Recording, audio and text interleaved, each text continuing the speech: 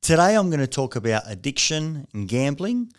Addiction and gambling often comes up with a real strong negative connotation, and I think with any form of addiction we find that whether it being a workaholic or whether it being an alcoholic or whether it be drug addicted, whether it be gambling, there's this negative connotation. There's a frame of reference that goes out and says that it's wrong, that it's bad. I want to go out and put a question mark around that because there's really an important facet to look at when it looks at addiction and the effects of addiction versus something that might be considered as entertainment. So gambling becomes quite problematic, and I suppose the word addiction tries to refer to it as problematic gambling versus gambling which can be entertainment. You see, there's an easy way that we can go out and pull apart whether gambling is a problem or whether gambling is just enjoyable entertainment and fun. If someone goes out and gets paid their weekly paycheck and they spend their money initially on all their bills, whether it be fuel, electricity, fuel, food, rent, etc., and then they go out and say, I've got some money aside, I want to go out and spend this somewhere where I get joy and pleasure from.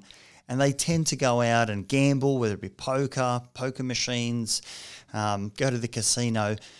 I would classify that as entertainment rather than gambling as such. They're using gambling as a form of entertainment, which is enjoyable, and they can afford it. Having said that, if someone gets paid their weekly check and then they go out and they gamble it first and they spend more than what they can go out and afford so that they can't pay for fuel and food and rent, that's when it becomes quite a significant problem. And where this word of addiction comes from is when someone tries to stop themselves from doing so because they see the behaviour as being problematic, but they're unable to do so. And so they repeat it and repeat it and repeat it. So I think it's really important to think about behaviours in that way and look at the function rather than making a quick snap decision about it.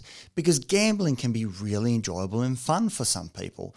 They enjoy going out and putting $20 on, a horse race or through the pokers. It might actually be a social, entertaining activity that they do with friends and is really enriching.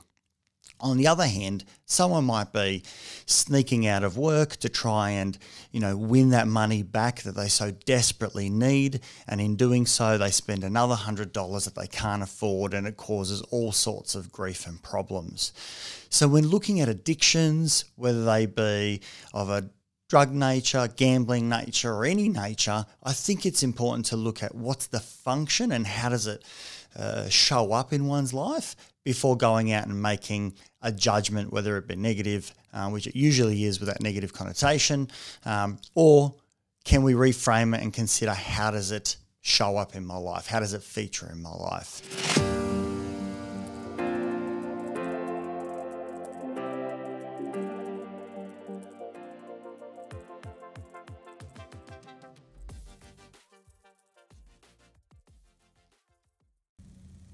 Clap.